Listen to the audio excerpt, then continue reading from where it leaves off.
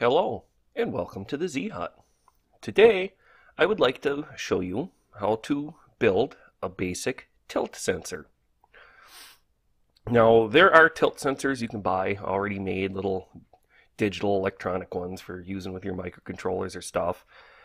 And those work good, but hey, what if you're in a bind or you needed it right now, or you just prefer to build your own? Because this cost me almost nothing. I used all recycled parts to build this, and I did build it a little bit bigger than needed just for the demonstration so it's easier to see. For most projects you could build this in a smaller scale, and it follows the same principles, and there's also a couple other ways these can be constructed, but this is the easiest and most basic, so I thought I'd throw one together to show you how it's done. Now this would be the kind, you might most likely find in like a pinball machine or a coin pusher, something of that nature. And what it is I got this little stand coming up, then I got a copper wire coming down, and I put a weight on it. Now for right now I just got a screw wrapped around it. I was going to dig around later and try to find my fishing tackle and probably clamp on a decent sized sinker to the bottom, and that would work perfect, but just for now I got a screw stuck on the bottom. Any kind of weight, just as long as it's not heavy enough to snap your wire, because I just got some thin gauge magnet wire. Then I took some heavier gauge copper wire, and I just used a piece of PCV or PVC pipe to make a nice little circle, and then soldered it together. So we've got two terminals. We got one terminal that hooks to the little loop, and the other terminal that hooks to the little wire.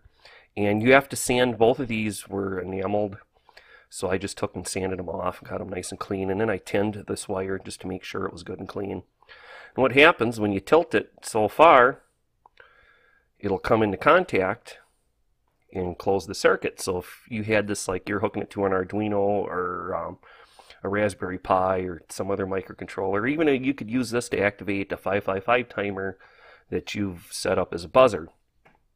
Again, when it contacts, it just completes the circuit and activates whatever you want to control from the tilt. Now, the smaller you make this circle here, the less you'll have to tilt it for it to make contact. The bigger you make the circle, the further you'll have to tilt it for it to make contact. The wire here itself doesn't matter much, just a nice thin gauge magnet wire works fine. I actually had some off an old microwave fan, and I used that to make this, and it worked perfectly fine. And then I just had a piece of scrap copper, bigger, thicker stuff that I used for that. But I mean, you see how simple this is. And then I have the two terminals. I mean, your positive or negative will go here, and then your other terminal would go here, and when they touch, it completes your circuit. I mean, that's all there is to it. This cost me nothing to build. And like I said, you can make it in a smaller scale. Another thing you could do is eliminate, instead of having the copper ring, you could use a piece of tubing, as long as it was electrically conductive. And then like have your weight at the bottom, and so when it goes, the weight will contact the side of the tube, and that'll complete your circuit. Just make sure everything's electrically conductive.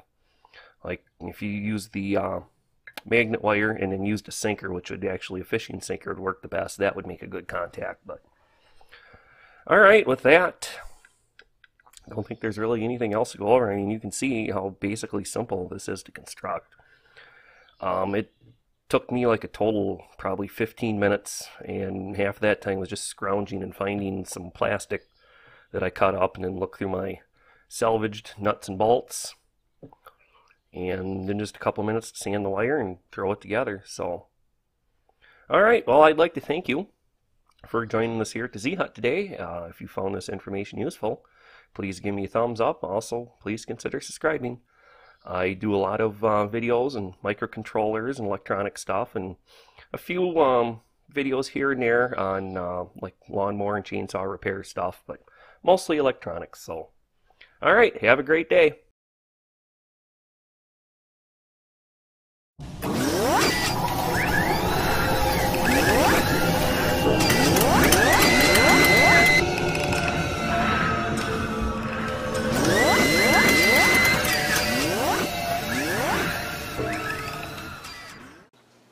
Hello to the Z-Hut.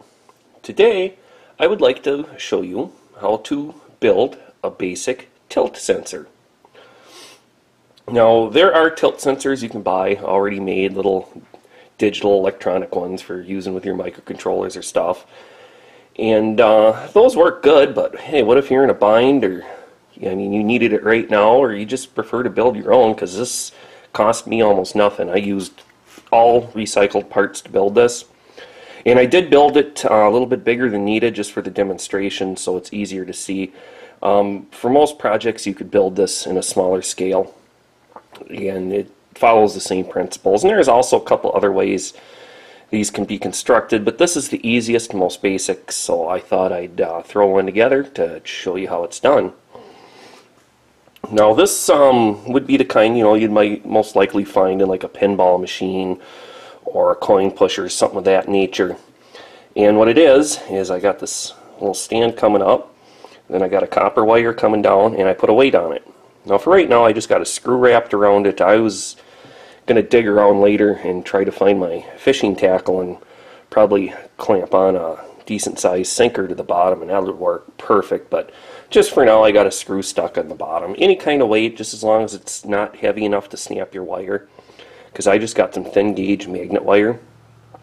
Then I took some heavier gauge copper wire, and I just used a piece of PCV or PVC pipe to make a nice little circle, and then soldered it together. So we've got two terminals. We got one terminal that hooks to the little loop, and the other terminal that hooks to the little wire.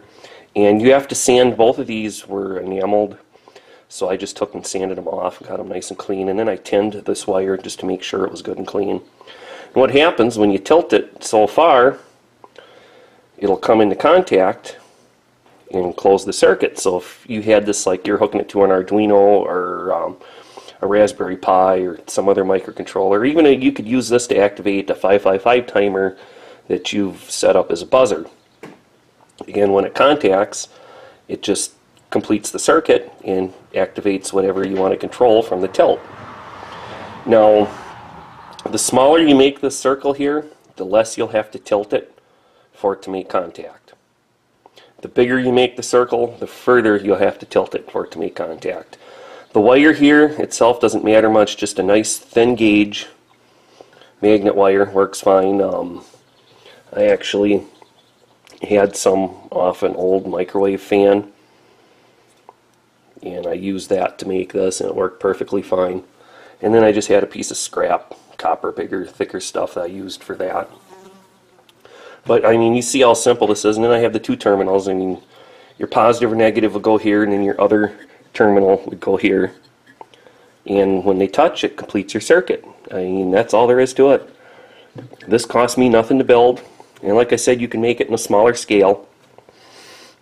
Another thing you could do is eliminate, instead of having the copper ring, you could use a piece of tubing, as long as it was electrically conductive, and then like have your weight at the bottom, and so when it goes, the weight will contact the side of the tube, and that'll complete your circuit. Just make sure everything's electrically conductive. Like if you use the magnet wire and then used a sinker, which would actually, a fishing sinker would work the best, that would make a good contact. But alright, with that, I don't think there's really anything else to go over. I mean, you can see how basically simple this is to construct. It took me like a total probably 15 minutes, and half that time was just scrounging and finding some plastic that I cut up, and then look through my salvaged nuts and bolts, and then just a couple minutes to sand the wire and throw it together. So alright, well, I'd like to thank you for joining us here at the Z-Hut today. If you found this information useful, please give me a thumbs up. Also, please consider subscribing. I do a lot of videos and microcontrollers and electronic stuff, and a few videos here and there on like lawnmower and chainsaw repair stuff, but mostly electronics. So alright, have a great day.